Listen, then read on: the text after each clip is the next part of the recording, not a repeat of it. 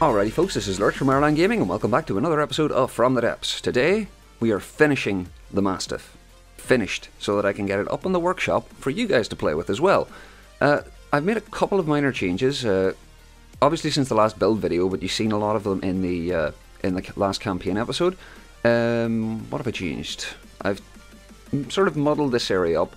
The two main things that we're going to do this episode are put in the CRAM cannons on the sides for the broadside and install some Squirrel Hunter missiles here, and I've already cleared out the area for the Squirrel Hunters and sort of laid out the foundations for the other bits too. Now, some minor changes I've made since the campaign. Lloyd Carlton has been doing some interesting science for me on the CRAM cannons and has found that the fuses that I previously thought took up 25% of your payload, I was way off base. They are much more powerful than that. This here, total volume of selected fuses is 0.25. The volume of the shell is 18.11. So it's not 25%, it's only like 0.25 of this volume. So the bigger the shell is, the less penalty you have for using fuses. And that led me on to a particularly overpowered fuse that I dreamt up with the advanced cannons a while ago, but you couldn't really do it because of the limitations. Here we have a time from launch set to 30 seconds, just so that it doesn't explode before we want it to. We have an inertial, just to add that little bit of extra utility at apparently very low cost because of this change. And I have a penetration depth now instead of a time from first impact, and the pen depth is set to like 12 meters, which is really quite high. Why do I have this set up? Well, I have added a laser targeter to each of these pen depth cannons. Now, what that does is, whenever the shell is fired, reverses to the target and the AI tells it exactly when to explode. The penetration depth component prevents it from exploding whenever it hits armor. So it goes as far as it absolutely can, and if it happens to bypass its target on the way there, it will detonate and blow the absolute snot out of the internals. So if you've got loads of kinetic damage, you can shoot halfway through a ship and then detonate right beside like the AI or the main ammo component or something like that. This makes this particular cannon absolutely absurdly, stupidly powerful. Oh my word. It can fire its shells right into the middle of a bulwark and just blow up. Yeah, nasty. Because of the inertial component, obviously they're reasonably good against shields as well, and I did some testing against a perforator. No, it wasn't a perforator, it was a retribution, isn't it? The other big one, the expert version. Taliator, those guys, they are mean business. Jeez, they are scary. But what happened was, during the combat, the nose got blown off, and we lost all these guns, and we lost the side guns, and we lost the rear guns, but the centre of the hull, the CRAM cannon, took absolutely ages to get taken out because all of the these props on the bottom kept it up in the water, and it's so well armoured. There's like 4 layers of armour on the outside, and then there's extra armour on the cannon itself. So this thing is so super tough, and that's great because that means that our main weapon is going to last for absolutely as long as possible. It's the last thing to go down in combat, so it can continue to do damage the whole way through. So I'm really happy with that. Now, the plan for this episode is I'm going to do these bits quickly and we're going to speedy them up. The squirrel missile I'll do first because it's nice and easy, and the CRAM cannons on the sides, I'm not going to do anything flashy with them. I'm going to keep them really simple. I've already put in a splitter here to keep things separate. These guys are going to be basically 2 3x3 cannons, really simple design. I'm not going for high efficiency or any sort of squirrely builds or anything like that. And just do the same in here. I think I'll go to 1500mm here, and we'll see just how many gauges we can cram into this one as well. So I'm going to cut here, get ready to build a couple of bits and pieces for you, and we'll get the Squirrel Hunters built first. So I'll be right back.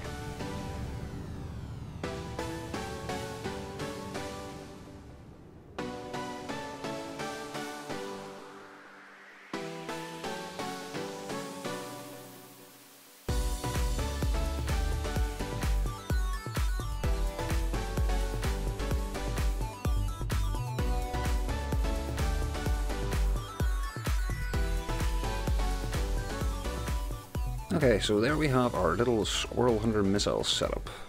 I'm arguing whether I should put ejectors on. I think I should. Should I put ejectors? It's got a 1 turn, so the ejectors actually help it to do stuff and things and stuff. It helps them turn a bit faster towards their target on the initial launch because fins work better at high speed. So let us just fill in the gaps here, I think, with wood, just to have a little bit of extra protection. It really doesn't matter that much because this whole section is so terribly explosive. If any of it goes up, the whole bloody lot goes up anyway. So these are kind of like sort of just contingency missiles, if anything. They're for a little bit of extra DPS. I was initially worried that we were running a little bit low on ammo, but it's actually it's performing very well where ammo's concerned. We're keeping up with our output quite well. Next, I am going to do the CRAM cannons, I think. So let's just sort of pull straight into it, I guess, and yeah, let's just start here.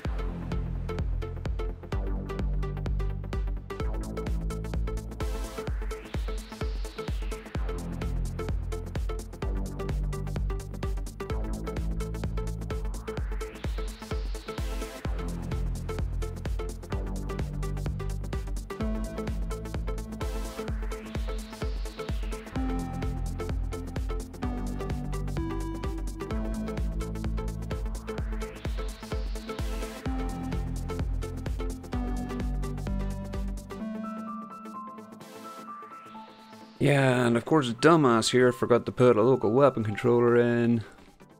That is going to be tricky to fit in here somewhere. I guess I'm just going to have to lose some off the cannon. That's a shame. Where can we squeeze it? Can we squeeze it in here? No. No. No. Well, I guess I could move this back one. You'll connect there, and then I can put the local weapon controller here, right? Ugh, there's a bit of a mess now. Okay, we'll fix it. We'll fix it. Oh man, what have I done? I broke the world. Crapple. There. Fixed. And then I can put the local weapon controller here. It doesn't need a failsafe, but it does need a wireless receiver. Go there. It's gonna have to have its own AI, I think, for these guys. And I'll pop another loader in here, and we can finish it off like that. I'm not too worried if these guys are balanced or anything like that, as long as it works, you know. And I'm gonna have to do the same for this guy. So, yeah, you see that mess of construction. I'm sure that wasn't the most pleasant thing to watch, but it's very fiddly building inside such a small area. So rather than doing the other one on camera, I'm going to cut here and carry on and build the other one off camera quickly and get the local weapon controller installed on this guy the same as I have it here. So I will be right back, and by the time we come back, I should have 8 lovely broadside cannons. So, see you in a second. Okay, so about 45 minutes have passed. I put the cannons in, that only took a couple of minutes, but I went around and did a sort of a last pass optimization to all of the little bits and pieces. I went around all the local weapon controllers, fiddled about some of the AIs.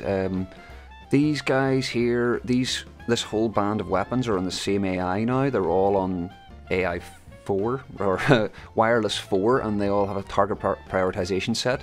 They've also got local weapon controllers set to limit the range and stuff so they don't waste too much ammo. Except for those, actually I do need to set the local weapon controllers on these still.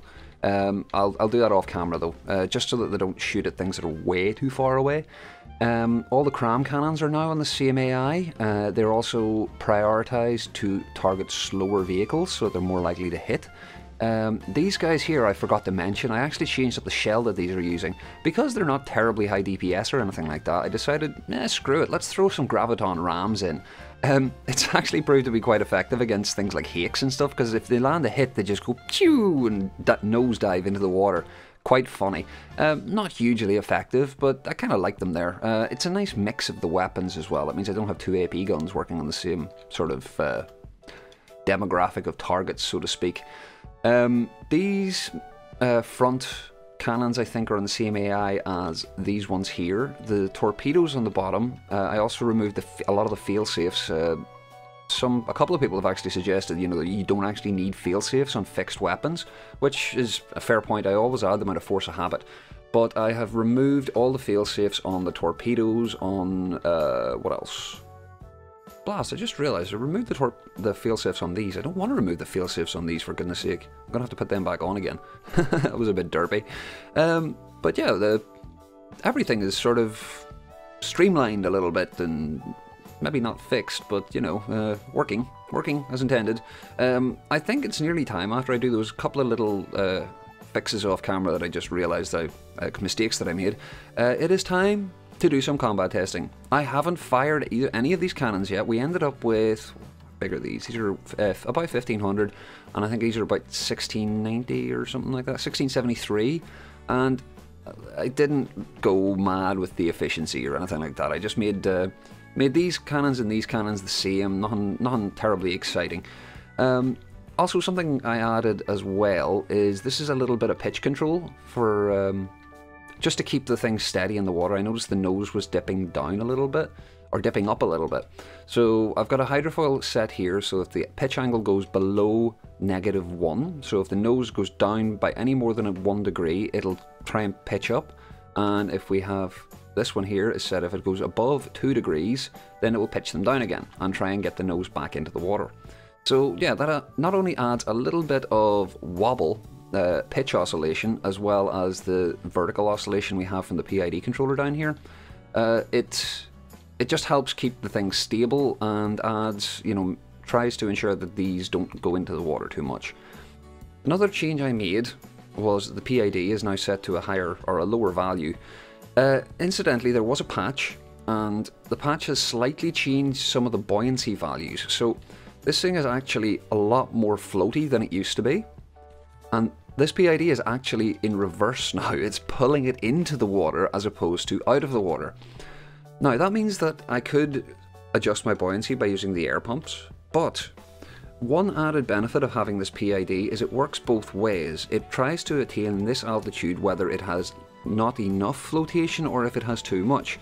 So it's kind of like an anti-sinking mechanism. If we take too much damage that we start to sink, these props will just reverse and push the thing back upwards. So it's a good way to keep things, you know, steady. It's also mounted just above the main or below the main cannon.